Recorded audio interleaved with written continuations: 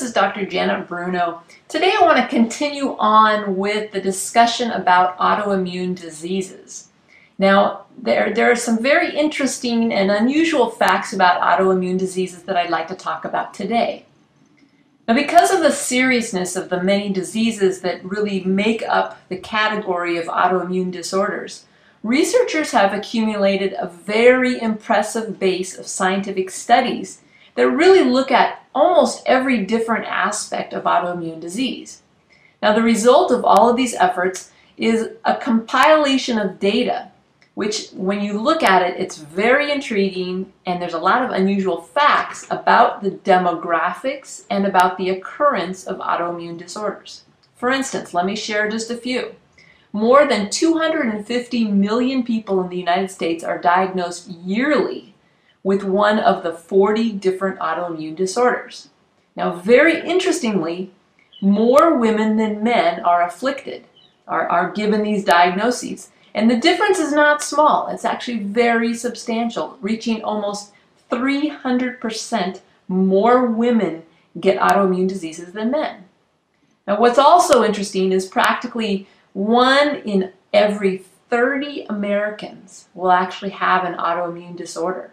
And it's predicted, the data is always a little bit behind reality, it's predicted that by the end of 2010, there will be almost over 15 million people who suffer from autoimmune diseases. So this is a big thing. And what's really unusual about autoimmune disorders is the fact that the cases increase substantially the farther you go from the equator. Now, if you've never heard this before, it may seem very odd, but it's very strongly documented. So in fact, the phenomenon has really led researchers to try to theorize why that happens. And one of the theories initially was that autoimmune disorders may have something to do with the magnetic poles. Well, further research has proven that that's not the case at all. But it is clear, so I don't want to confuse it, it is absolutely clear that autoimmune diseases are more common the further you get away from the equator. That part is clear, but understanding why that is the case is yet to be fully, truly, without any doubt proven.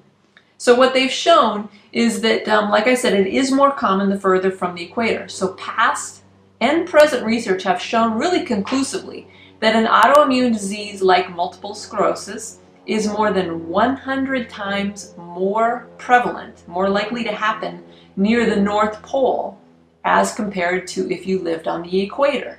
100 times more likely. So it's a very strong correlation. And the exact reason, once again, is not fully understood. Now, one of the most unusual and alarming facts that's been discovered about autoimmune disorders is that they tend to afflict a specific type of person. Now, researchers have found over and over that an overwhelming number of cases that a person with one type of autoimmune disease was very likely to have one or more of another type of autoimmune disorders. So clearly there are certain factors existing within that person which makes them more susceptible to getting another autoimmune disease. Now, after much research, scientists have pinpointed sunlight exposure, or lack thereof, as a predisposing factor, so a reason why you might get autoimmune disease.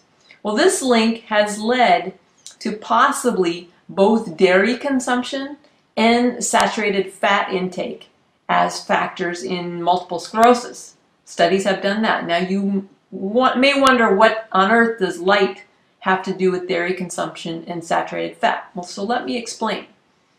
The correlation became increasingly clear when they did view and understand that the sunlight exposure was a prime factor in causing the disease. Now, in places far away from the equator, it's pretty clear that people receive less sunlight. Well, this often leads to vitamin D deficiency. When studies show that autoimmune disorders were less common in coastal areas, not necessarily saying where they are in relation to the equator, they found a few interesting things. They found that people that lived on the coast tended to eat fish, which had omega-3, which is very healthy for this. And they also tended to have relatively low dairy consumption because they got their protein from the fish and they drink water more often, and the cows aren't present on the coast. And they also had relatively low saturated fat consumption. So they found that those things combined, there was much less autoimmune disorder in people that live on the coast. Now, the animal protein in milk and the saturated fat component is actually known to inhibit the activation of vitamin D. This has been well researched long ago. So it's theorized that a diet higher in animal protein, a diet higher in milk, and a diet higher in saturated fat, irregardless of how much sunlight exposure is present, may indeed lead to a deficiency of vitamin D. And this vitamin D deficiency has well been known and well researched to be a primary causative factor in autoimmune disorders. So the preliminary research is very strongly pointing that there is a link of autoimmune disorders to diet. So with significant research underway, it's quite promising that the link of diet to autoimmune disorders can be explored much further. Early research has already demonstrated that optimal diets can indeed slow down the autoimmune disease if it has already started. And my hope is that with further research, we can actually crack the code and actually determine how to prevent autoimmune diseases entirely. Prevention is what it's all about. So I hope you found this useful. This is kind of a deep dive into some, like I said, some unusual facts about autoimmune disease.